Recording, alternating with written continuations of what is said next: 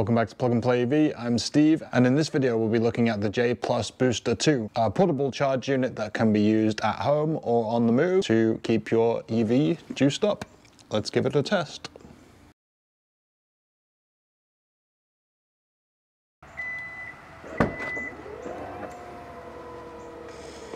Carry case, which I've dusted up a little bit, but it's for camping and gear, so no problem there.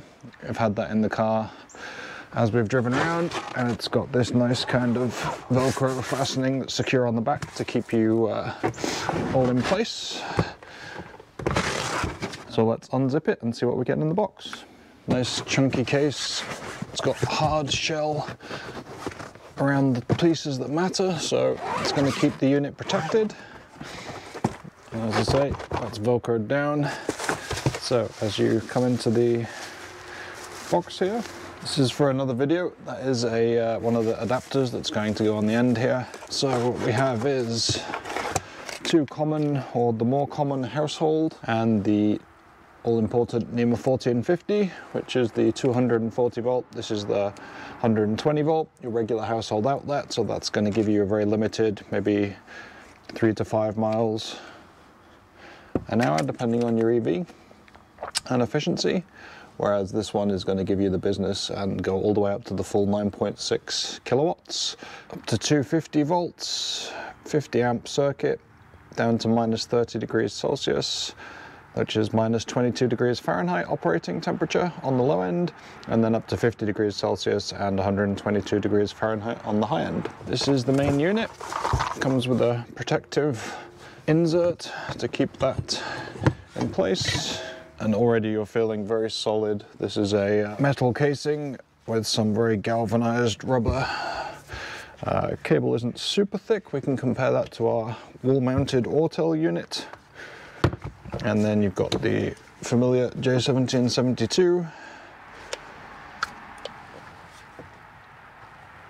on the handle with its rubber cap to keep the schmutz out when it's mounted on the wall or just out in the wilderness. This is your adapter end. We'll take a look at putting it all together in a sec, but that has a rubber cap as well to protect it. And then you've got your various power levels here from 6 amps all the way up to 40 amps.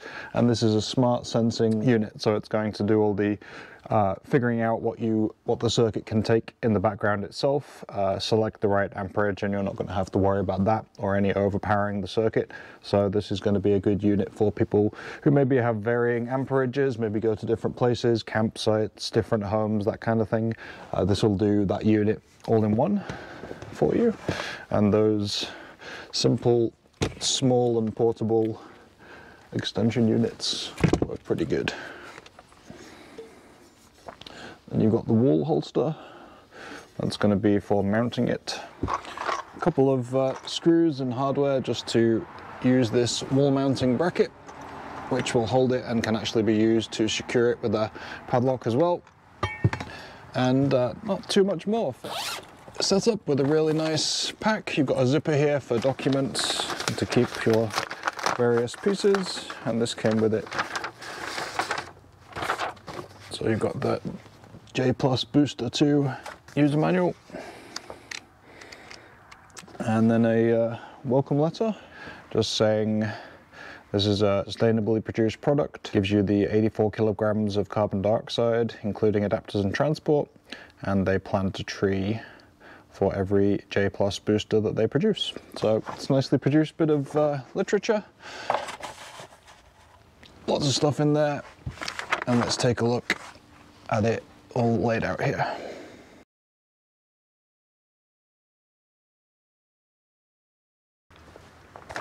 Okay, so in true manly man style, we'll completely forget about the instructions and plug it in and see if it works. So you've got your color coordinated areas for the adapters to go on, and we'll be trying it with the NEMA 1450 first to get the most power, and then comparing that to the power that we'll get from the regular household outlet, the 515. So you're just going to align those up with your red dots. This pulls up and down, to get a connection. Really simple, clicks into place, no problem at all. And then you've got your full unit to use. Simple NEMA 1450, it's just gonna pop in. Fits nicely in the outlet. You'll get your detecting going on. Looks like the green light will tell us that we're able to go up to 40. And I'll figure all this out on the instructions after I do our first test. Let's see. The length of the cable first of all. It's enough to reach from one end of the garage to the end here. And a little bit further, so we'd have some room to maneuver. Again, you've got that protective cap on the end, and then just your standard J1772 port. Nice snug feel to that. Locks into place. Charging started. That was very quick.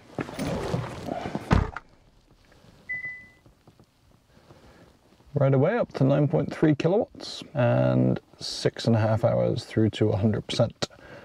So the car is capable of up to around 11 kilowatts. So this is leaving a little on the table there at the 40 amp level, but really nice for portable unit to be able to do that, to move between the different adapters there. We'll let this juice up for a little bit here, and then we'll try the various adapters and see how it fits in the frunk. That's been cranking away for a good couple of hours now. It's added 16%, so we'll get it unplugged and we will try the NEMA 515 plug, see how that works.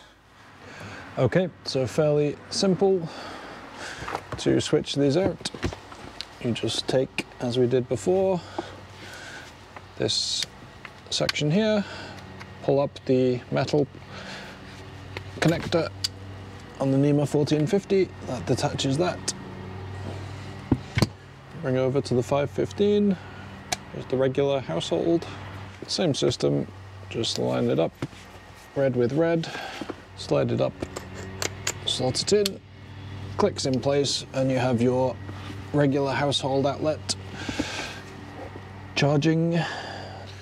Okay, so did have to flip around the car to get to a suitable outlet, but we can slide this in and see the light up sequence.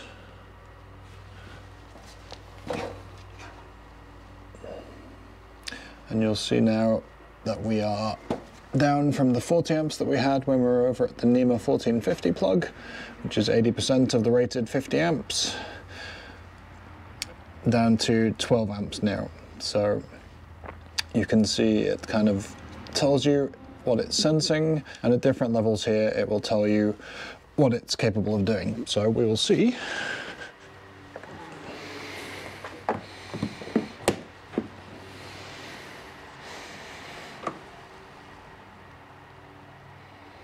Started. Again, really quick, no messing around or delay.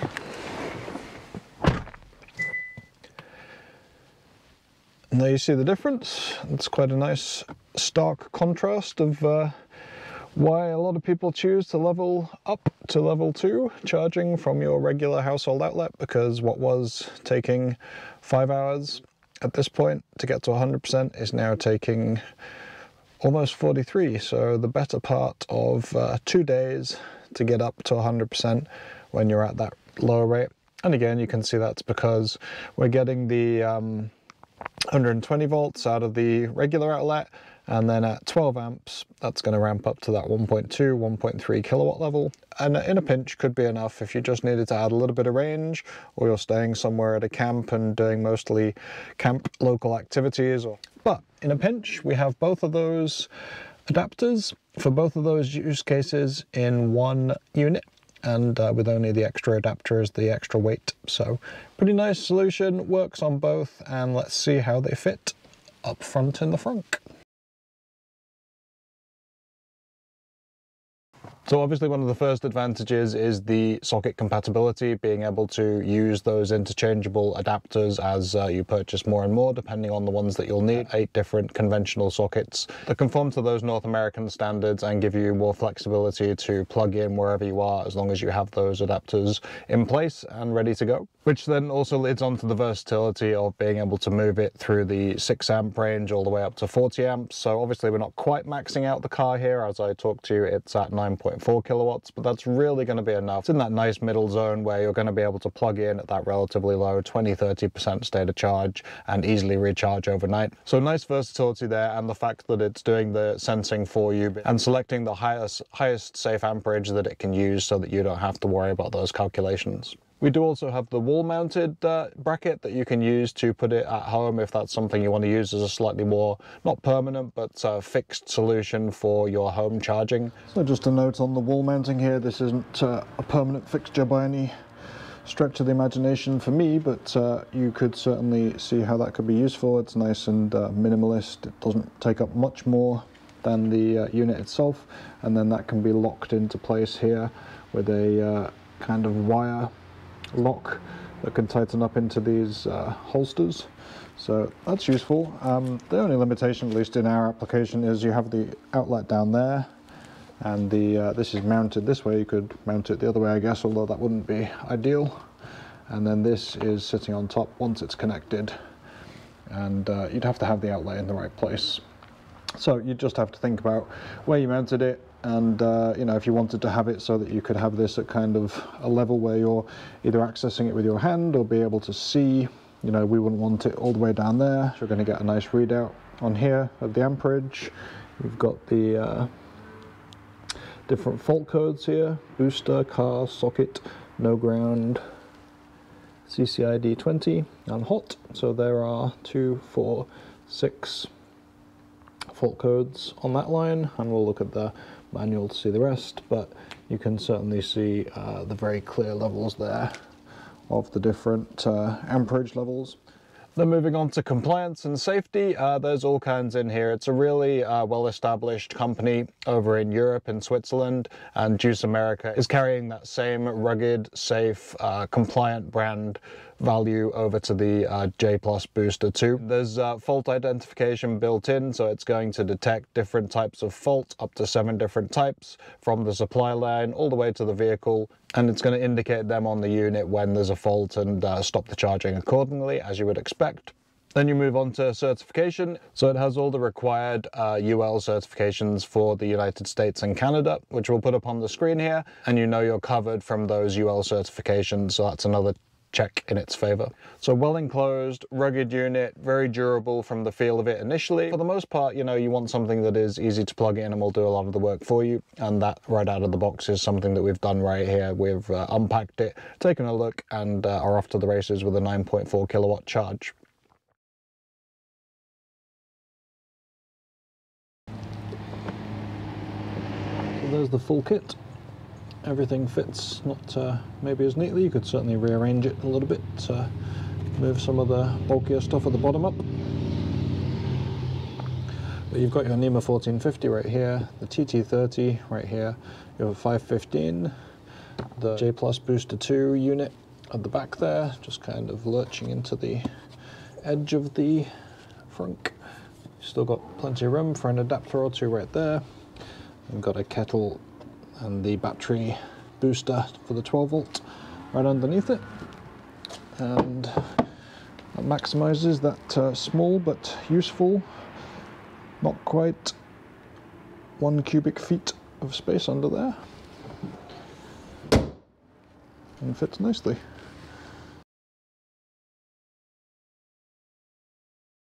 So one of the benefits of reviewing products around this time of year is that there are typically deals available on them, and it does look like the J+ Booster 2 is going to be reduced for Black Friday and into the holidays. So if you use the link down in the description and comments, you'll be able to find the various stores for that, and it will be available for as low as $349, which for this unit is really a very good deal for the bog standard kind of portable home chargers that we were looking at, the kind of Hyundai comparison one.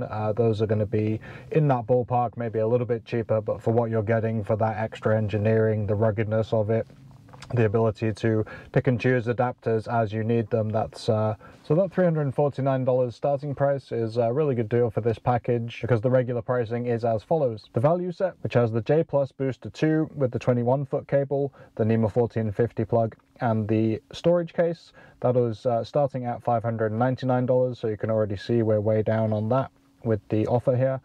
Then you can upgrade to the Value Plus set on regular pricing for $649, which still has the 21-foot cable, but it includes then the wall bracket and the NEMA 515 adapter for the regular outlets. And then another set offers for $679 the 25-foot cable, the NEMA 515 and the 1450 with the wall bracket and the bag. So there's a lot of value in there. Getting some of that kit for almost up to half off in this particular holiday sale, and it is one that we're going to use a lot more. So you can watch out for further tests. Obviously in the freezer right now, so that we can test out that cable and how that unwraps in the winter. We'll also test the TT30 adapter, look at how it kind of integrates with campsite life, and put it in generally more outdoorsy conditions where it will be exposed to more dust, sand, adverse weather conditions potentially, and just see how it holds up in those circumstances.